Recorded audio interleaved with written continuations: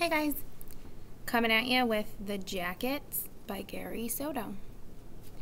My clothes have failed me. I remember the green coat that I wore in 5th and 6th grades when you either danced like a champ or pressed yourself against a greasy wall, bitter as a penny toward the happy couples. When I needed a new jacket and my mother asked what kind I wanted, I described something like biker's wear. Black leather and silver studs, with enough belts to hold down a small town. We were in the kitchen, steam on the windows from her cooking. She listened so long while stirring dinner that I thought she understood for sure the kind I wanted. The next day when I got home from school, I discovered draped on my bedpost a jacket the color of day-old guacamole. I threw my books on the bed and approached the jacket slowly as if it were a stranger whose hand I had to shake. I touched the vinyl sleeve, the collar, and peeked at the mustard-colored lining.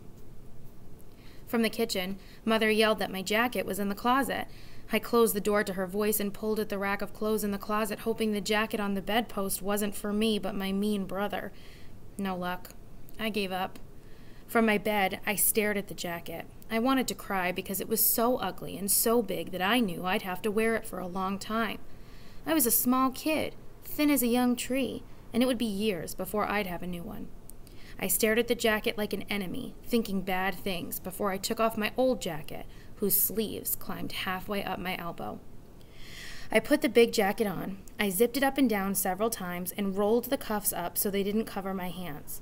I put my hands in the pockets and flapped the jacket like a bird's wings. I stood in front of the mirror, full face, then profile, and then looked over my shoulder as if someone had called me. I sat on the bed, stood against the bed, and combed my hair to see what I would look like doing something natural. I looked ugly. I threw it on my brother's bed and looked at it for a long time before I slipped it on and went out to the backyard, smiling a thank you to my mom as I passed her in the kitchen. With my hands in my pockets, I kicked a ball against the fence and then climbed it to sit looking onto the alley. I hurled orange peels at the mouth of an opened garbage can, and when the peels were gone, I watched the white puffs of my breath thin to nothing.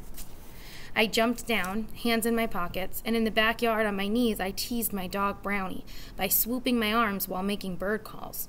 He jumped at me and missed. He jumped again and again until a tooth sunk deep, ripping an L-shaped tear on my left sleeve. I pushed Brownie away to study the tear as I would a cut on my arm. There was no blood, only a few loose pieces of fuzz. Dumb dog, I thought, and pushed him away hard when he tried to bite again. I got up from my knees and went to my bedroom to sit with my jacket on my lap, with the lights out. That was the first afternoon with my new jacket. The next day, I wore it to 6th grade and got a D on a math quiz. During the morning recess, Frankie T, the playground terrorist, pushed me to the ground and told me to stay there until recess was over. My best friend, Steve Negrete, ate an apple while looking at me. And the girls turned away to whisper on the monkey bars. The teachers were no help. They looked my way and talked about how foolish I looked in my new jacket. I saw their heads bob with laughter, their hands half covering their mouths. Even though it was cold, I took off the jacket during lunch and played kickball in a thin shirt, my arms feeling like Braille from Goosebumps. But when I returned to class, I slipped the jacket on and shivered until I was warm. I sat on my hands, heating them up, while my teeth chattered like a cup of crooked dice. Finally warm, I slid out of the jacket, but a few minutes later put it back on when the fire bell rang. We paraded out into the yard, where we, the 6th graders, walked past all the other grades to stand against the back fence. Everybody saw me. Although they didn't say it out loud, man, that's ugly. I heard the buzz of gossip and even laughter that I knew was meant for me. And so I went, in my guacamole-colored jacket, so embarrassed, so hurt, I couldn't even do my homework. I received C's on quizzes and forgot the state capitals and the rivers of South America, our friendly neighbor. Even the girls, who had been friendly, blew away like loose flowers to follow the boys in neat jackets. I wore that thing for 3 years, until the sleeves grew short and my forearms stuck out like the necks of turtles. All during that time, no love came to me. No little dark girl in a Sunday dress she wore on Monday. At lunchtime, I stayed with the ugly boys, who leaned against the chain-link fence and looked around with propellers of grass spinning in our mouths. We saw girls walk by alone, saw couples hand in hand, their heads like bookends pressing air together. We saw them and spun our propellers so fast our faces were blurs. I blame that jacket for those bad years. I blame my mother for her bad taste and her cheap ways. It was a sad time for the heart.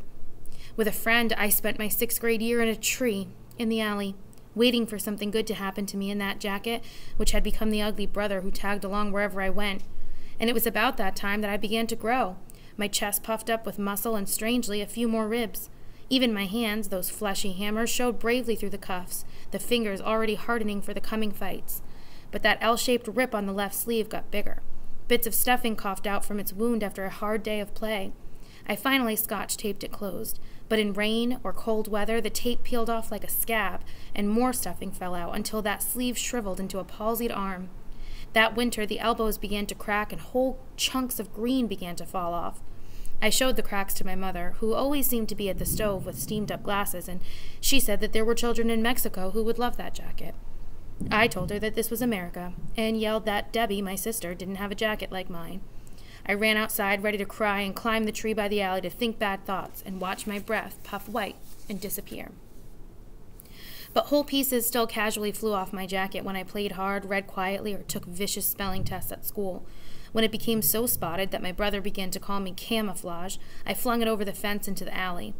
Later, however, I swiped the jacket off the ground and went inside to drape it across my lap and mope. I was called to dinner. Steam silvered my mother's glasses as she said grace. My brother and sister, with their heads bowed, made ugly faces at their glasses of powdered milk. I gagged, too, but eagerly ate big rips of buttered tortilla that held scooped-up beans. Finished, I went outside with my jacket across my arm. It was a cold sky. The faces of clouds were piled up, hurting. I climbed the fence, jumping down with a grunt.